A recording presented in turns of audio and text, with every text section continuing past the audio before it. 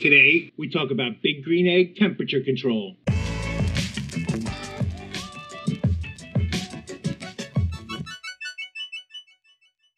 Hey everybody, welcome back to another week of the FOGO Life. I'm Captain Ron, your resident FOGO Charcoal egg expert. And we've covered a number of things with you already. We've covered the different ways to use the different FOGO charcoals. We've covered the 5 accessories, which size egg should you get. We've covered lots of information. Now I want to start teaching a little bit more about how to use the egg. We're going to cover vent control and temperature control. Everybody says, oh, how do I control my temperatures? Where do I set my vents to? Relax, don't worry. We're going to cover that all right here, right now. But if you want me to get started, you got to subscribe and like. Remember, I'm working on my XL, my extra large egg, the love of my life here. But whatever egg you're working with, it's going to work on that too. These settings I'm going to show you, they'll work for the mini max. They'll work for the large. And if you happen to be so fortunate that you have the Gigundo Fat Boy 2XL double extra large big green egg, it'll even work on that one. They're all the same.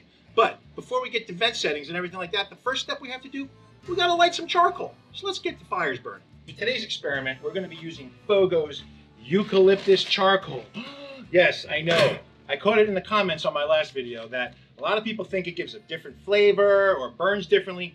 Nonsense. It burns the same. It gives a light smoke flavor. It's actually really tasty. Don't be afraid of it. We're not koala bears. We're not eating this stuff. It's just used for smoke, okay? It gives a really good flavor. So we're going to use this for today's experiment because it's a nice even burning charcoal that we're going to be able to control the temperatures with real easy. Remember, we're here to learn about temperature control. Now let's get to the charcoal in this baby and get this fire lit.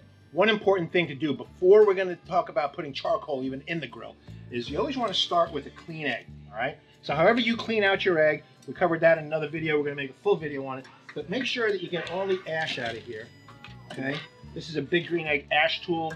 However you clean it out, some people use a shop vac. But you want to make sure and get all the ash out of here so that you're starting with a nice clean egg, because for proper temperature control, you need good airflow. And the airflow comes right in here, and if it's blocked with ashes, you're never going to get a good clean fire. Whether you're cooking direct, indirect, it doesn't matter. You want to have a good bed of charcoals in there. Now, if you noticed, I poured some of the new stuff on top of the charcoal from my last cook. There's nothing wrong with that. You just shut the vents down when you're done cooking, and it'll automatically extinguish that charcoal, and you have it to use for next time. Little shake of the ash basket, and you're ready to go. So I like to start with a nice, full basket of charcoal, excuse me. And this way you get a nice, even burn. You always have enough fuel to maintain your temperature for long periods of time. This, filled up the way that I have it, will burn for 20 hours like this and cook pork butts, briskets, whatever you want to cook, long-term or short. Now, this is one of the things that I love about FOGO charcoal. Check out the size of these pieces in here. You want to cook low and slow, this is what you want. You can tell, that's not some briquette. That is a real piece of wood. These are real wood from real trees. It's the wood that makes the food taste good. For today's video, we're going to be using some FOGO fire starters inside of our Blazaball. Blazaball is a great little cage. It's available on our website. The link is in the description down below.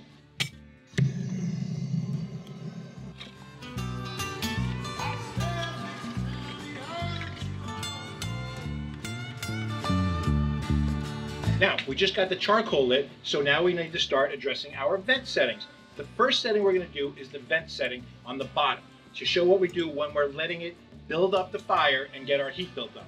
So the first thing we do is we keep this all the way open, and we keep our vent screen closed. This should always stay closed. It's a safety feature. It prevents any sparks or ashes from coming out the front of the egg.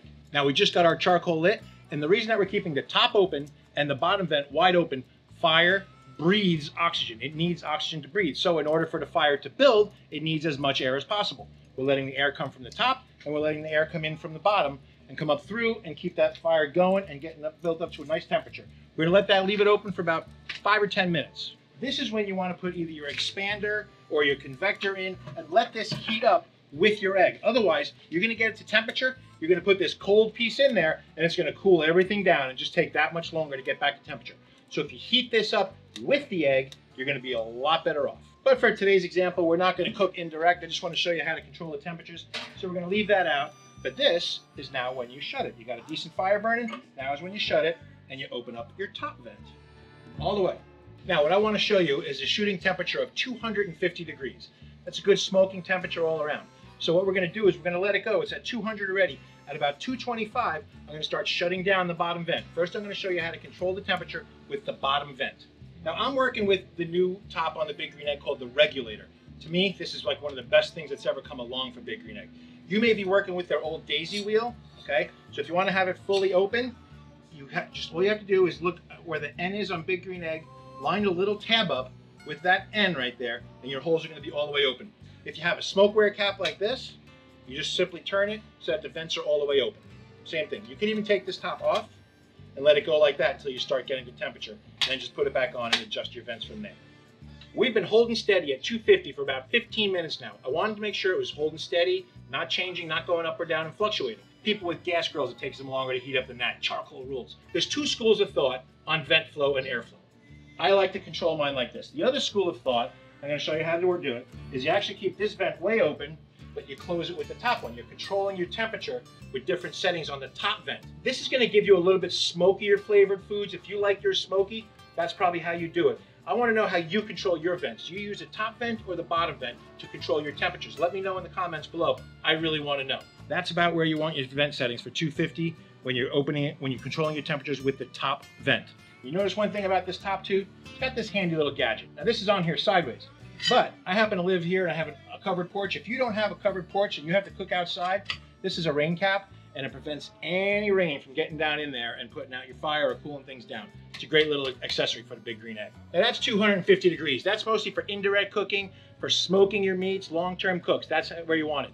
But you want to make pizza, you want to cook something real hot, you want to sear a steak at 600-700 degrees. Very simple. Just do this. Open.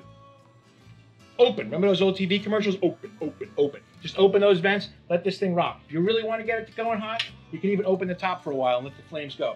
Just take a look inside of here. I want you to see something. 250 degrees.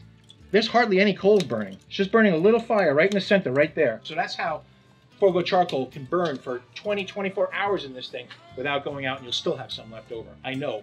I've done it. Check this out. Now that's a fire. Looks good, right? All right, so now we're cooking up here. It just cooled off a touch because I opened it, but it's at 500 degrees right now. Now, temperature control, okay? You got your vents here. We've gone over how to control it using the vents.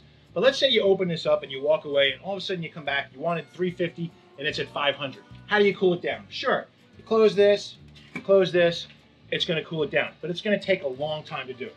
So instead of that, you can leave these open, all right? And you can see we're at 500 degrees right on the nose, right there. Take it, and this is going to be counterintuitive to anything we've ever learned. You pour more charcoal on top of it. Actually pour more charcoal right on top of the fire. Shut it down, close your vents almost all the way. Okay?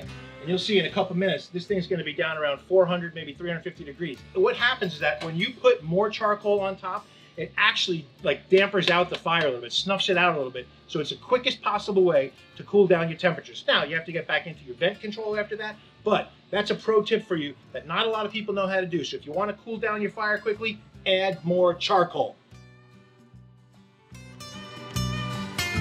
If you're one of those people that are still a little bit unsure and still nervous, don't be afraid. You're not alone. A lot of people get really worried about controlling the temperatures and the vents. How do I do it? There's other ways that are an easy solution too. This is called the Egg Genius, made by Big Green Egg. There's a company called Flame Boss that makes one. What you do is you put this right in here, and this plugs right in. It'll go Wi-Fi. You can set it to what temperature you want it to, and you can just set it and forget it. It's a beautiful thing. A lot of people like to do this. If they're going to smoke a brisket overnight or something like that, you put this in, you go to bed, you sleep like a baby. You wake up, your egg is still at 250 degrees or whatever temperature you set it at. And that, folks, is vent and temperature control on your Big Green Egg. Remember, whatever size egg you're working with, all these same tips and tricks will work on your size egg also. So if you have any questions, feel free to reach out. My Instagram is CaptainRon302. Facebook is Big Green Eggers of South Florida. Feel free to hit me up. But listen, give us a subscribe, give us a thumbs up here, okay? Also, we work off of comments. Let us know what you're enjoying about these videos, okay? My last point I want to touch on is that I've made a playlist of all the Big Green Egg videos we've been making. It's in a playlist right here. So if you just click on that, you can see all the different videos that we have to offer that we've talked about Big Green Egg stuff. So remember, get out and grill, and we will see you the next time on the FOGO Life.